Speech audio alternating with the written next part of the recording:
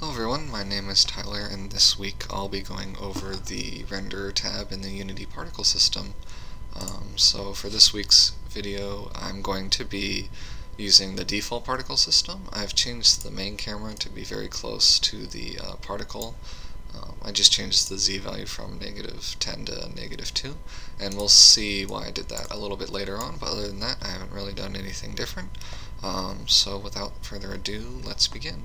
So the renderer basically handles how your particle is going to be drawn in Unity. It's going to basically choose which material and which texture is going to be used for drawing your particles. It's going to change in which order your particles are going to be drawn in, if there's going to be any shadows drawn in your particles, how large your particles are allowed to take up, or how much screen space your particles are allowed to take up. And basically it just handles how Unity will draw your particles. So let's begin with the render mode. The default is billboard, and what that means is that your 2D texture will always be facing the camera no matter which direction the camera is looking at your particle from. So as you can see, we're always going to be looking at that kind of flat 2D circle from whichever direction we're looking at it. So it's pretty handy for particles that are kind of going to be viewed from any direction. So moving on to stretch billboard is just having your particles texture kind of stretched vertically, and you can change how much it's stretched and what kind of determines how much it's stretched by over here using these values. You can either do it kind of by length, by how fast the particle is moving, or by how fast the camera is moving. And one thing to note, or a couple things to note about the stretch billboard, is that it kind of messes with your positional values and your speed values in here. So that is something to keep in mind. And also, you're not going to be able to view your stretched particles very well from the top or bottom. So that's something to keep in mind. Moving on to horizontal billboards. It's the same kind of idea, except your particle isn't stretched like in stretch billboard. Your particles are basically going to be a flat plane on the kind of x-axis. So as you can see, you can't really view them when looking at it from the z-axis.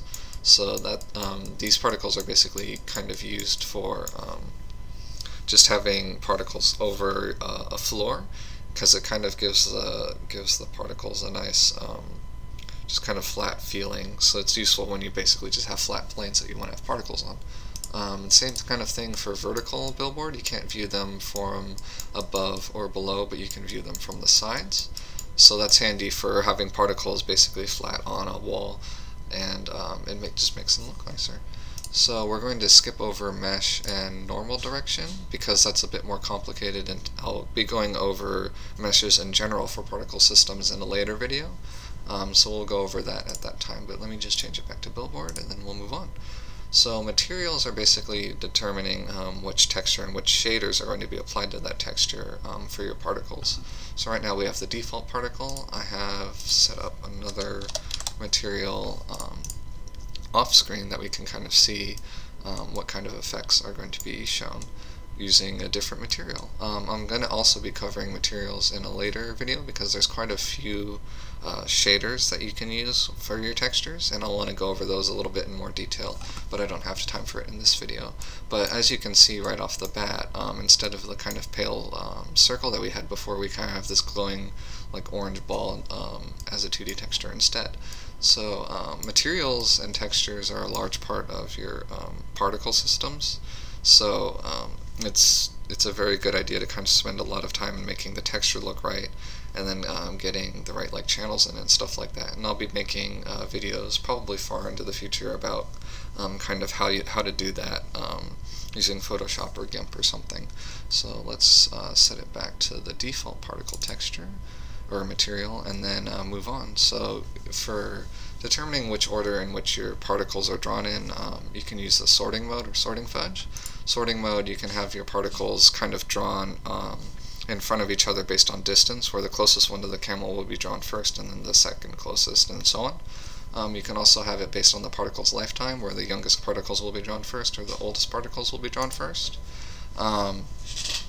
if you have kind of a hierarchical particle system and you know kind of precisely which particles you want to have drawn in front of other ones, you can use the sorting fudge. Or if you change this number here, the particles with the lower number will be drawn in front of the particles with higher numbers. So if you have like a parent and child system and you want the parent to always be drawn in front of the child, you can set the parent's sorting fudge to 0 and the child's sorting fudge to 1. I wouldn't use it on particle systems, different particle systems in the same scene, just because you have to make sure that the sorting fudge is kind of consistent across all scenes. I would just use the sorting mode, the sort mode, in that instance, because it can get pretty confusing. So next is shadows. Basically, these are just checkboxes to see whether your particles are going to cast shadows or receive shadows. One thing to note is that if you're using shaders that allow any kind of transparency, you won't be able to have your particles cast or receive shadows, as Unity does require that you need opaque materials in order to cast shadows. So that's something to keep in mind. Next and last is the max particle size, and this basically means like how much screen space your particle is allowed to take up in Unity. So right now it's at a range from 0 to 1, where it's kind of like a percentage system almost, where the 0.5 right now is kind of 50%. So the particle is allowed to take up about half the screen space before it's kind of limited in its size, and it can't go any bigger than that. So if we press play, and then this is our camera right now and what it kind of sees. So each particle is kind of limited in how large it can grow. So if we change the particle size, as an example, to something a little bit ridiculous like 15, as you can see, the camera isn't really going to be able to see much but white. But if we play it, the particle's still only limited to about half the screen, and that's because the renderer says the particle can't get bigger than half the screen size. So that's something interesting. If we change it to 1, or the entire screen, we'll be able to see what kind of effect that has. So now the particles are basically able to take up the entire screen space. So that's something that you want to keep in mind if you're using particles that are going to be taking up your entire screen, and you're okay with that. Just make sure to set the max particle size down here and not be confused by the sizes that you set in here. So that's about it for renderers. I'm going to be going over the rotation over lifetime and rotation by speed next week. If I went too fast or if I was too confusing, let me know in the comments and I'll try to answer any questions that any of you might have. But thanks for watching, and I'll see you next week.